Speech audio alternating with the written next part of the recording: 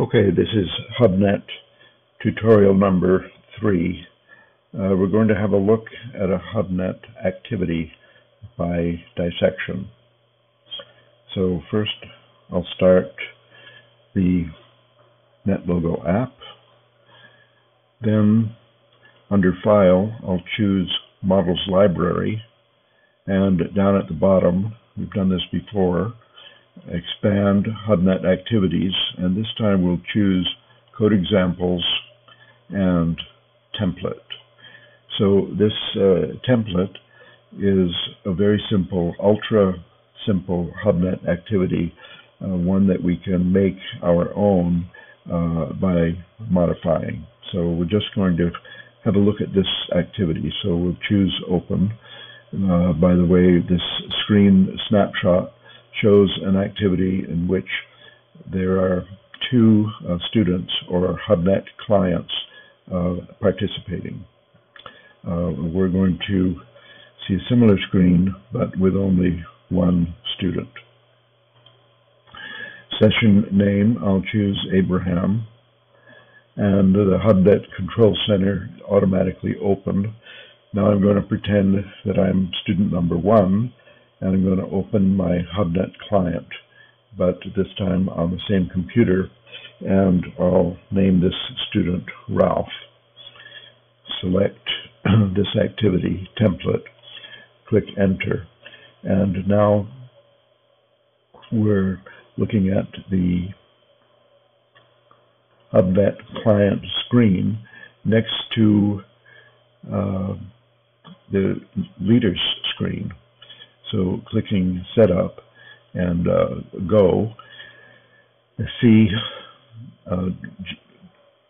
representation, a graphic version of my client on this screen. And so this turtle labeled with the name of the student, Ralph, is going to be the only participant.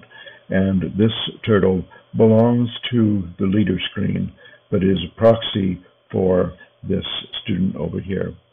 And what the client can do is click the button up, and the turtle moves up. Click right, it moves to the right. How far does it move? Step size, and that is adjustable. Let's make it larger. Doing my best.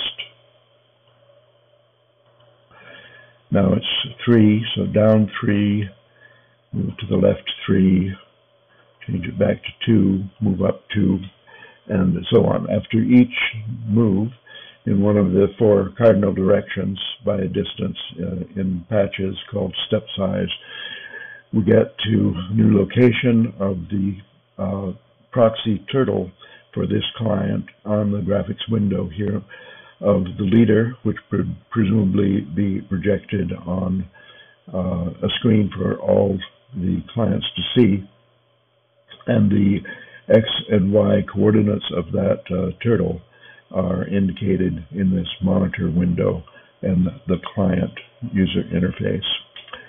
So that's all there is to it, and now I'm going to withdraw from the activity so that we can examine the code in the NetLogo model.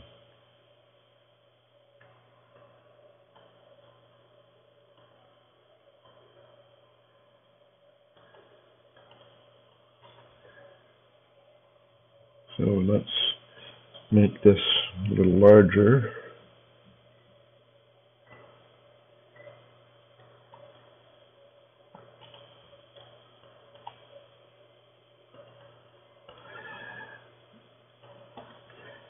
So the interface tab refers to the NetLogo interface. The info tells a bunch of stuff about this particular NetLogo model. And under the code tab, we see the all the code there is for this HubNet activity. The client code and the leader code are all in one tab here, one page. And you see it's not very long, just a couple of pages, and a lot of the text here is preceded by 2 semicolons. These are comments in which the actual code is abundantly explained, not only how it functions, but how you might change it in order to create a HubNet activity of your own. Now, we had seen that the client has a user interface of his own with the 4 buttons for the cardinal directions and a slider and a monitor. And to set that up, if we were to write this program, we would look under the top menu bar of NetLogo app under Tools, where all these tools are familiar. We've probably used them before at one point or another, Turtle Monitor, Patch Monitor, and so on. System Dynamics Modeler, we have used these. And down here, second from the bottom, we have HubNet Client Editor. Let's click that. And here we see a version of the client user interface, and this one is editable. So if I do control click, for example, on this button and choose edit, we then have the code for this button, and that is when this button is pushed by a client, the procedure called up is called, and that procedure belongs to the code tab of the NetLogo app.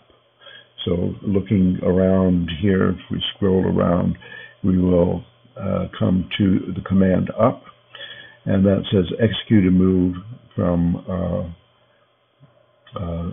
0 heading, which is north, and then stop. So this peculiar code reveals the difficult aspect of HubNet programming, and that is messages have to be sent from the leader to the client over the internet, and the choices by the client have to be sent from the client to the leader over the internet, and that requires special code, special commands, which are part of the HubNet master code. So HubNet send, for example, is refers to a procedure which we haven't written, but belongs to the NetLogo system. Okay, so we will in a minute have another look at this code and try to understand how the messages travel on the internet that are identified appropriately by the client or the leader. So to be continued.